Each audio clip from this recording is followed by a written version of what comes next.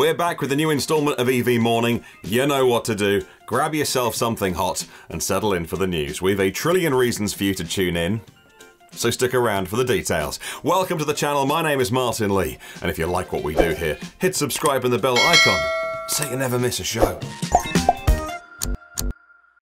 It's been a busy few days over at Elon's place. Let's jump straight into the incredible news. The trillion-dollar Tesla stock valuation reaching $1 trillion. It's a lot of zeros. It comes off the back of a 12% surge in share value, and they join a very short list of only 6 companies now worth upwards of the magic trillion. But why did that surge happen?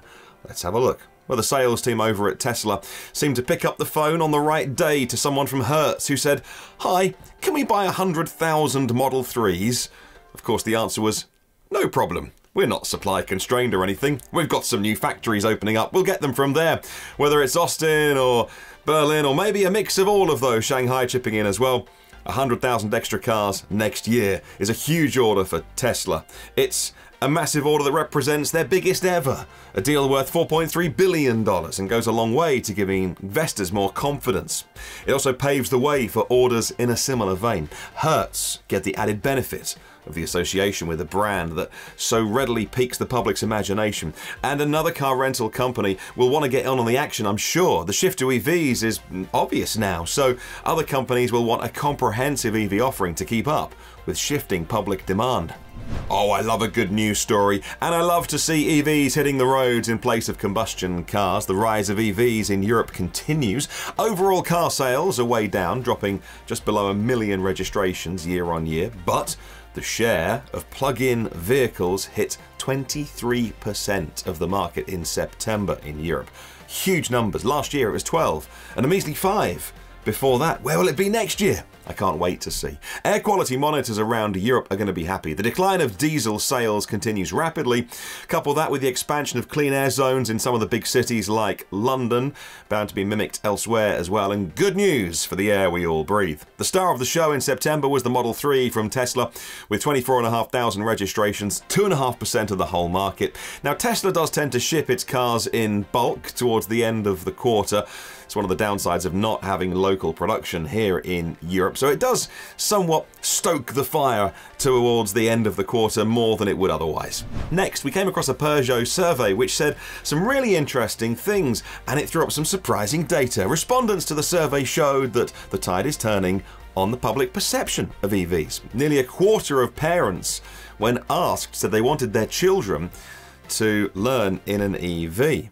And they want their parents to get rid of their combustion car and drive an electric vehicle. Foxconn has a big EV plan. Here's a story that's been bubbling away quietly in the background for a long time now, but with details emerging very recently, we thought we'd take a closer look. Foxconn, the Taiwanese company, introduced their first EV concepts under the Foxtron brand recently. A very interesting joint venture between Taiwan's largest car maker and the world's biggest iPhone maker.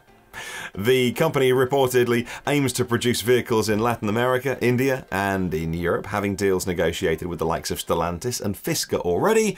They're not hanging around. Crucially, they've also been really busy making acquisitions. Where are they going to make these EVs? Well, they purchased a facility from Lordstown Motors in the US and a chip plant in Taiwan. Considering the global shortage of chips, it looks like they're taking steps to secure their supply chain for when time comes to start production.